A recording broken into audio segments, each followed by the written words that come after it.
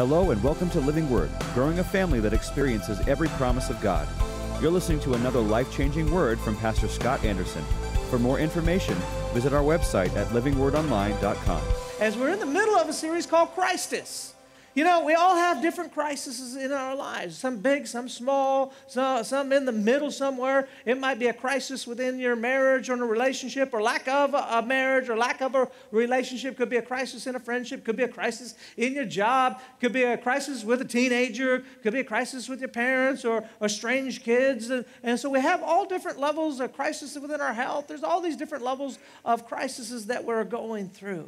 And it's hard when we're going through them alone, but if we can learn to put Christ in our crisis, it becomes a CrisTis. And a CrisTis is a whole lot better than a crisis, amen? Even when you say it. If you tell somebody, yeah, I'm in the middle of a CrisTis, you can't help but say it with a smile. It's something about when God is in the middle of my storm that I know that the end result is going to be amazing. And so we've been talking about what does it mean to put Christ into your crisis? What does that mean? Because whatever I put in is what I tend to get out. And if I put negativity and I put poor me and I put a fear and anxiety and worry into my crisis, I tend to just reap that sort of harvest out in my future. But if I can learn to put God in, put Christ in, I seem to get different end results. But here's the thing. Subconsciously, or how we believed, oftentimes people think they're putting the right stuff in, but they're not. Because we have a misbelief of oftentimes what needs to go in, and we forget about what Christ really is. We become like the Israelites who just put fear and anxiety into that first generation of the promised land, and that's not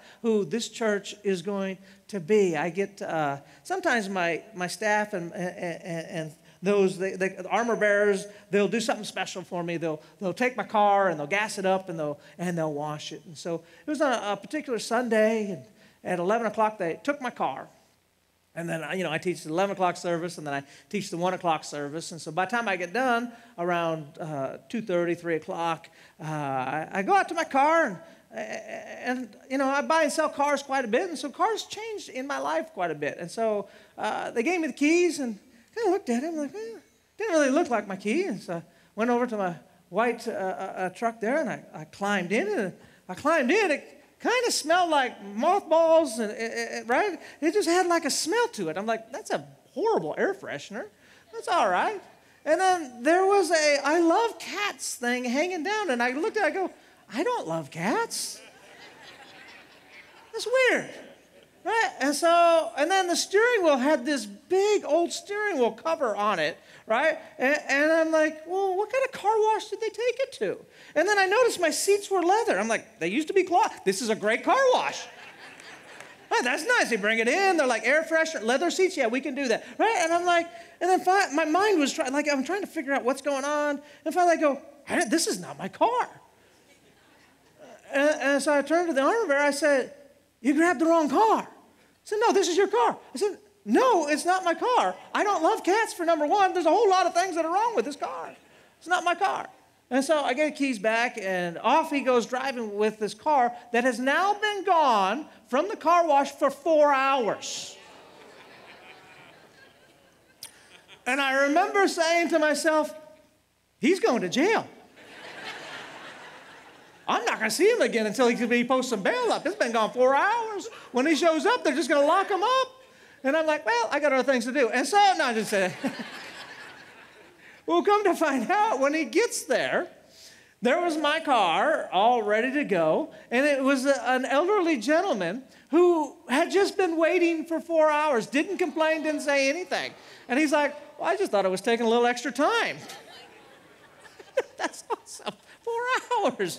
He's like, but I did have to be home by 9. And so I was like, and I think in the same thing, we grab the wrong vehicles of life out there. It may look the same on the outside, but it isn't the same. And until I learn really what the true nature of Jesus Christ is, that I can begin to put it into my life and into my storms, I continue to have these things that are improper and not working correctly. And this series is about getting you the true nature of what Christ is. And last week, number one, I think it was the big one. And we missed the mark. It was about love.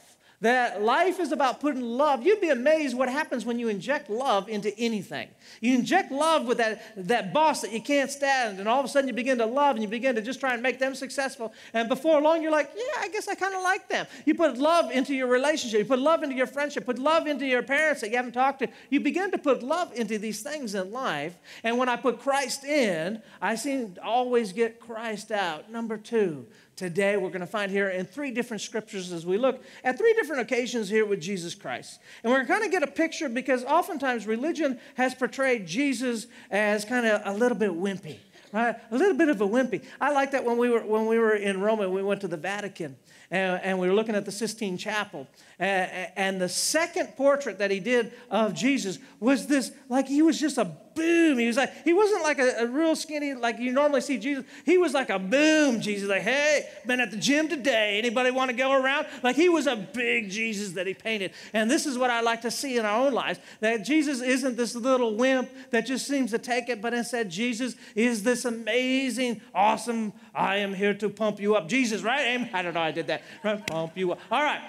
Watch this. There we go. Matthew 12:42. The queen of the south, this is Jesus talking, will rise in judgment with this generation and condemn it. For she came from the ends of the earth to hear the wisdom of Solomon, and indeed a greater than Solomon is here. Jesus is talking.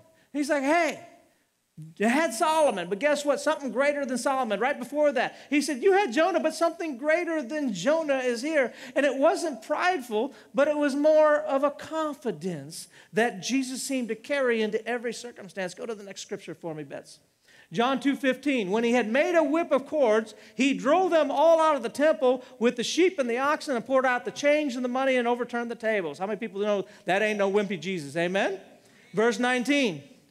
Jesus answered and said to them, destroy this temple, and in 3 days I will raise it up. That sounds like a confident person that's saying, hey, tear it down, do what you will, but guess what? I'm going to raise this thing back up. And I wonder if some of us can learn how we talk and how we speak in the midst of our in the midst of our problems and things that are going on in our life. Go to the next scripture for me, Bets. I like this one in Luke 13:31. On that very day, some Pharisees came to Jesus and said to him, man, you got to get out and depart from here, for Herod, who was the king there at the time, the ruler of that area, wants to kill you. Now, here's Jesus' response to the ruler of where he was at, saying, hey, I want to kill you. He said to them, go tell that fox, behold, I cast out demons and perform cures. Today and tomorrow and the 3rd day I shall be perfected. I like that. He said, hey, I know he wants to kill me, but it doesn't matter. In the midst of this crisis, I got some stuff to do. And you ain't going to chase me out of this place. I'm going to be here for not just 1 day, 2 days, but I'm going to be here for 3 days. And some of us need to learn, number 2, how to put some confidence and some courage in the midst of our crisis in life. Come on, somebody out there. Come on, we got to put a little confidence in. Jesus was confident. He had a bring it type attitude. He had that David type attitude, that Gideon later on type attitude when it's like, hey, this is what you got. Well, guess what? What I got. And we got to learn to have this. Now, let me give you the 2 definitions. I put them together because they're so close together. Courage and confidence. Courage is the state or quality of mind or spirit that enables a person to face danger, fear, with self-possession, confidence, and resolution.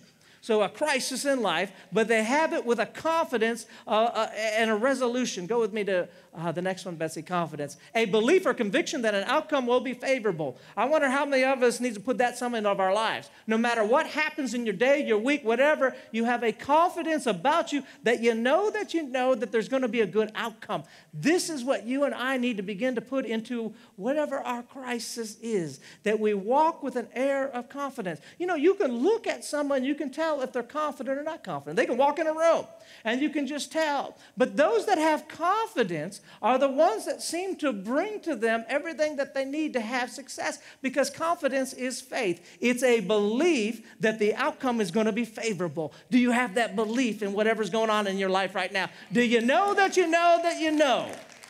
that I serve a God that's going to come through. And it isn't about me. It's Christ working through me. It's not that I have it all figured out, that I got everything that I need, but it's that David thing that says me and my God today are going to take care of this problem, this circumstance. I know there was a layoff, but it doesn't matter because God is my supplier and he will meet my needs. It's not the world's economy that can hold me down. I'm a part of a bigger economy. I'm part of God's economy. And it's a confidence that you walk with you where you go. Peyton, when he first started wrestling, when he'd walk out on the mat and we'd see who he had wrestled, he's like, Dad, that kid is big. He looks like he's been wrestling for a long ways. And so when he walked out on the mat, you know, you could tell he was real timid, right?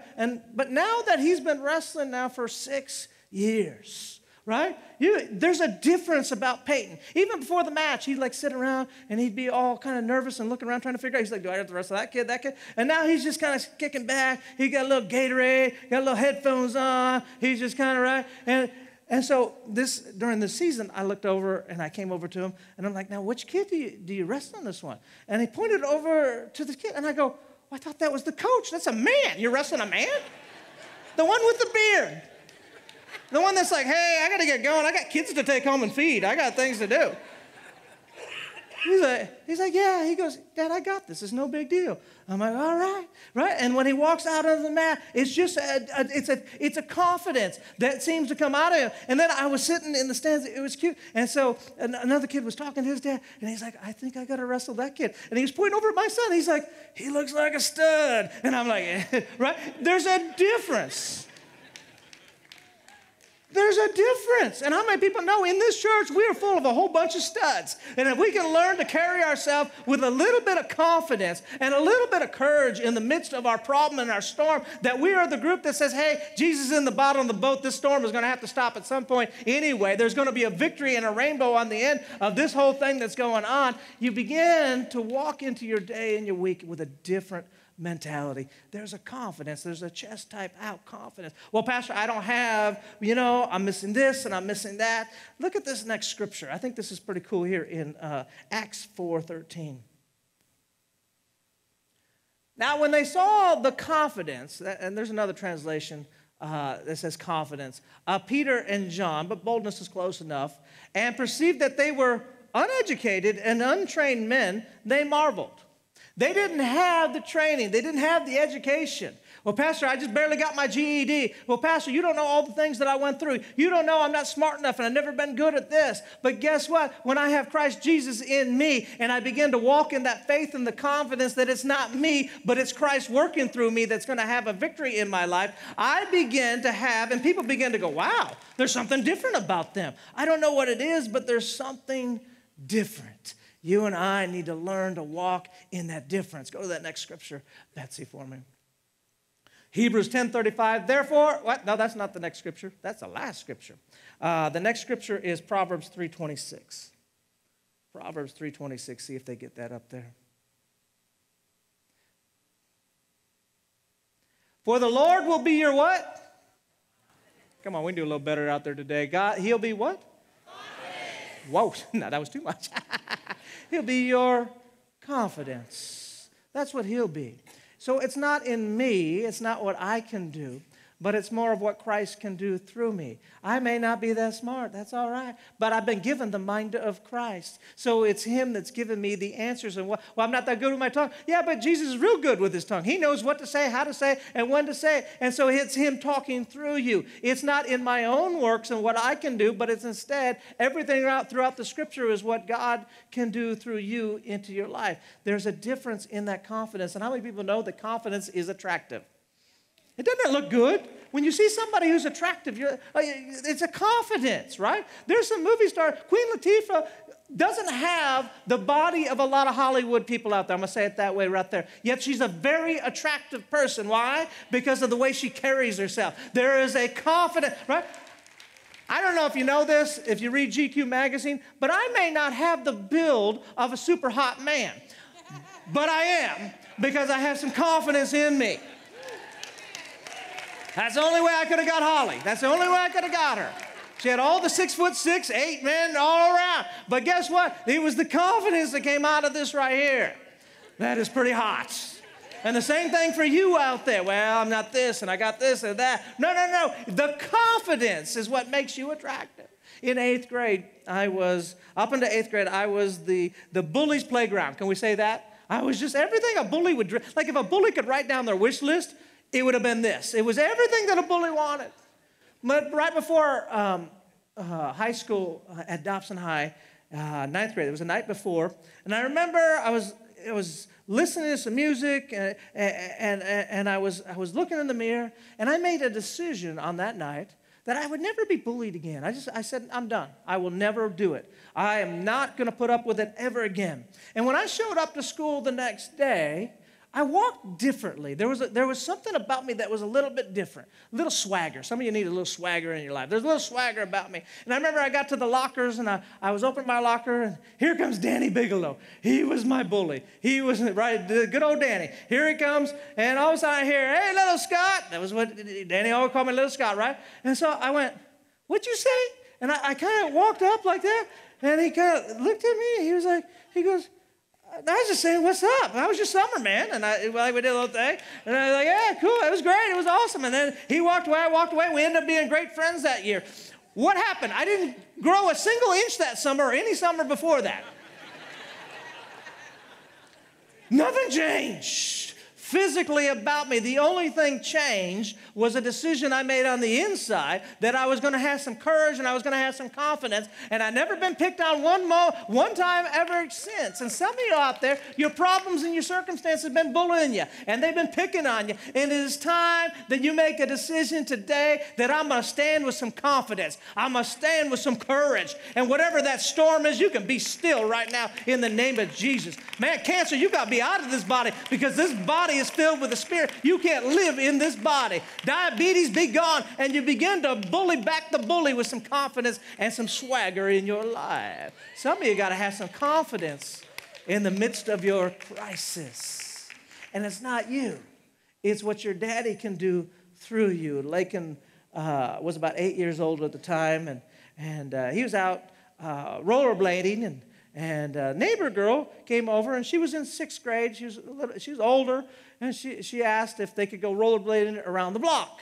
Well, I'd never let him. He'd never been around the block without me before. So as a dad, I was like, you got to let him grow up. And so I'm like, all right, go. I said, just go around the block and come right back.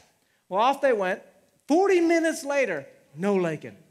What in the world is going on, right? And Holly's not home. It's just me and the baby. And so I'm annoyed. I'm annoyed at one, because I lost her child. I'm annoyed at that. I'm annoyed too, I have to go get the baby up. I got to put the baby in the car, and we got to drive around the block. I drive around the block all around, and there was no Lakin. Lakin was the girl and the Lakin, they were gone.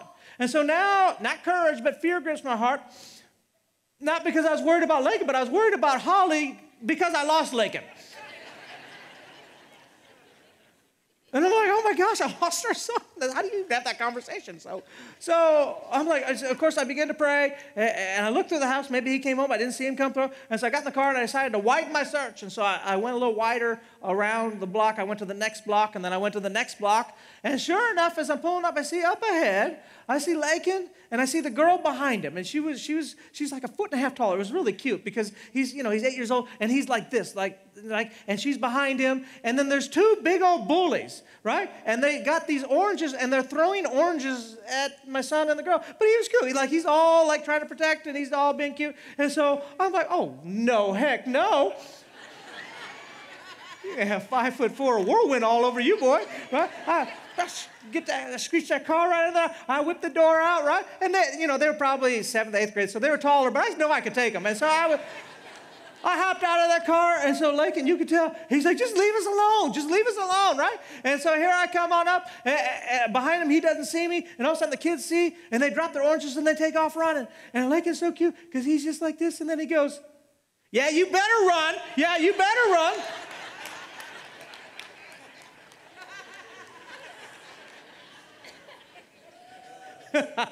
He turned around, hey, Dad, didn't see you there. Okay. Yeah, just taking care of some bullies is what I'm doing. It wasn't by him, but it was something special about when his dad was with him. It's not with you that you're going to deal with these big problems. You weren't designed to do that. But you were designed to take on them with your Jesus Christ, with your God. Come on, somebody out there. When God is behind you, when He is for you, who can be against you? There isn't no doctor report. There's no financial report. There's no layoff. There's nothing that can happen in this life that if your daddy's with you and you walk with an air of confidence and courage, I know that I'm in a storm, but I have a confidence about me that I know that the outcome is going to be great. And if you'll learn to have that faith, come on, somebody out there, if you can learn to put that into your circumstances, it's amazing. Now go to that Hebrew scripture. Therefore, do not cast away your what? Your confidence, which has what? My reward is in my confidence. But how many times do we get negative news and we cast it away? And right away we're like, well, I don't know. And what about this? And what about that? And we have all these things that we throw our confidence away and we lose out on our reward. But if I hold on to my confidence and I hold it on, and I know that I know, and I begin to walk forth with that belief system. Yeah, I've been looking for Mr. or Mrs. Right for this long, but I am confident in God's word that says that He's going to bring this person to me. I don't know when, but I know that's going to happen. And I walk with more of a confidence than more of a victim mentality in this lifetime. I don't know when the blessing's coming, but I do know that it is coming. And I know this, God has met my need every single month. He's always come through, and He always will come through, and it's a confidence that you go into your day. It's not a woe is me. No, you can write this down because I believe this is a Scotty quote. He'll be in Brainy Quotes one day, but this is a Scotty quote, right? And this is how you get confidence. Confidence is this. It's an inward choice to win an inward battle to change an outward action. It's an inward choice to win an inward, because your battle is in here. In 8th grade, I had to make a choice, and I chose that I'm no longer going to be afraid of my bullies, and I'm going to stand up. I had to make an inward choice. But the battle still was inside of me because your biggest bully in life is yourself. Your voice that tells you you can't, and you're not smart enough, and it's never going to happen, and it's never going to work out, and that person's never going to come along, and nobody likes you, and nobody wants. That is the voice of the bully and enemy that you need to shut up. You need to tell that voice, you be quiet. I have to make a decision to say, no. Well, you're not smart enough. What do you mean I'm not smart enough? I've got the mind of Christ. How is that not smart enough? Well, it ain't going to work out for you. But all things work out for those that are doing the things of the Lord. Well, you can't overcome that, but that which is born of God overcomes the world. You can't have one single bully answer to me that I can't answer with a scripture. And it's the scripture and the word of God that'll shut that voice up. And every time you hear something that says you can't, you keep telling it, I can, I will. It's going to be amazing. But then what happens from the inside out, I then have to begin to change what comes from the outside, because the outside also goes in.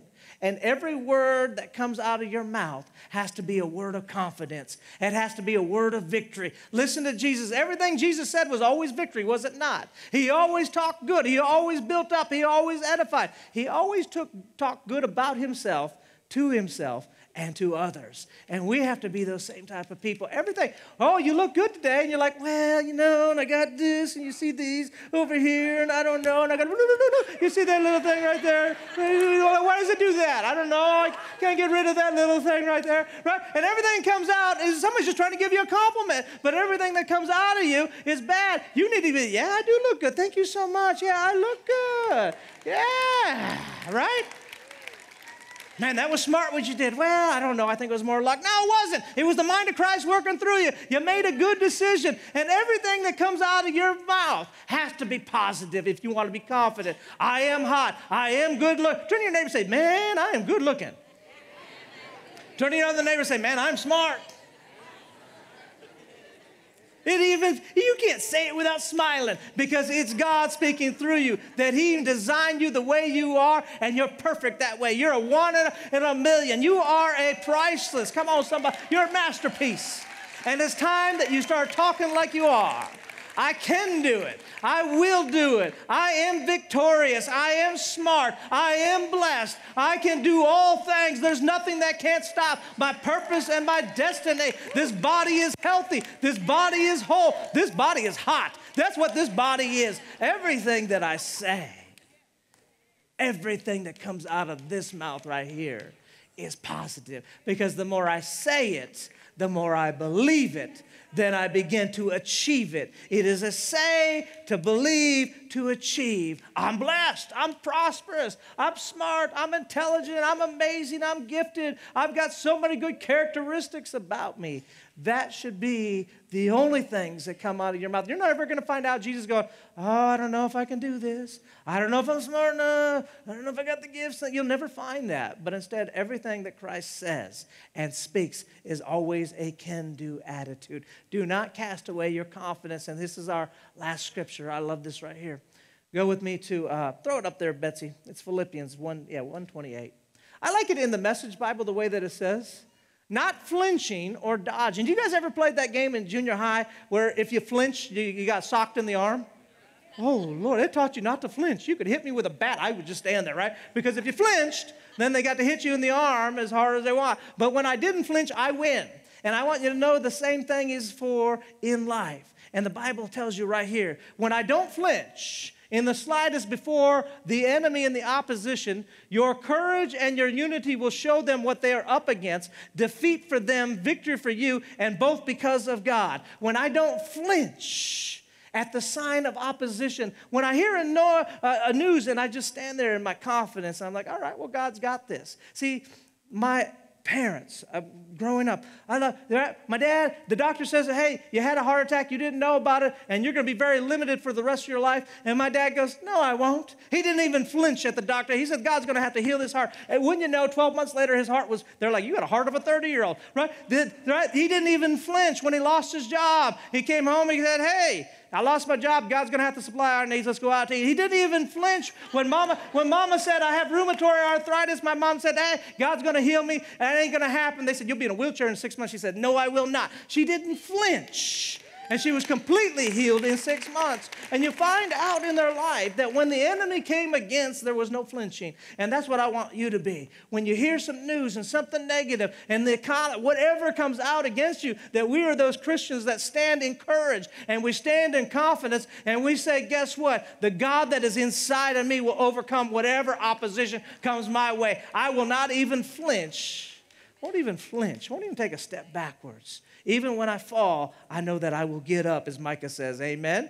I may fall down this many times, but I will continue to get up and continue to get up and continue to get up. And it's a setback that just set me up for something bigger in my life. Let's be a group of people that walk with confidence this week. And every crisis you have, just put some confidence and some courage and a little swagger into whatever you're dealing with this week. Thank you so much for joining us today. I know that you were blessed and you got some things that you can add to your life. In whatever crisis you're in, you know that now it's a CrisTis. What a great message, putting love in the middle of your trial. Can you tell us one more thing about the message that would be for the streamers who are watching? One more thing is love never fails. I said it, but I want to continue to say it. Love, love. Well, what do I do, Pastor? Love. What about this? Love. What about that? Love. Love seems to be the main ingredient to conquering whatever problem you are. Well, I've tried loving. Yeah, we'll try it again and continue to try it and continue to do it because it will not fail. Arguing fails. Discouragement fails, being upset and mad, unforgiveness, all these things fail, but one thing that does not fail is always going to be love. Well, we appreciate you guys tuning in. It just means the world to us. And if you want to give to this ministry and partner with us and help us reach and get this message out more and more and further, then I would just encourage you to donate. It's really easy to do. You can click on the screen here. You can go to PushPay as well. That's another place you can donate. Do it online. But make sure your local church is always receiving your tithe. If you're not in a church, get in a church. That's super important to be in God's house every single week, isn't it? Because church isn't something you watch. And you've got a great book. Father's Day is coming up on us. Father's Day is coming up, and if you want to get in the first rapture, then you have to get the book, I guess. Okay, so this... I don't know if you knew this. This is going to get you in. If you're a post-trib kind of person, get them. You can pre-trib with that book. This is a pre-tribber. Just teasing you. Hey. It's so powerful. This is a great Father's Day gift. It's about being more than a dad. Yeah. You know, oftentimes in Father we provide and do these things. We forget that ultimately the most important part of being a father is creating a relationship that lasts a lifetime, one that turns into a best friendship. I want, when I'm 50, 60 years old, my kids still coming to me and allowing me to be an influence in their life. And this, with all the funny stories in it, are going to give you the step-by-step guide that you need to be an incredible father. More than a father. It is a great book. How do they get it? How do they get it? You're going to have to call the church. Okay. Order it on Amazon. You can get it on Amazon. You can get it through our website. You can come to my house and pick one up. I don't know. There's a lot of ways to get it. Excellent. But if you want it, you'll find a way. It'll be here on Sunday, too, so you can buy it on Sunday. Be blessed. We look forward to seeing you at Wake Up, where we wake up. We do a morning Bible study every single day. We encourage you to search for that on our YouTube channel. We're going to continue Wake the Up. conversation. We do. We continue the conversation of this message. Be blessed.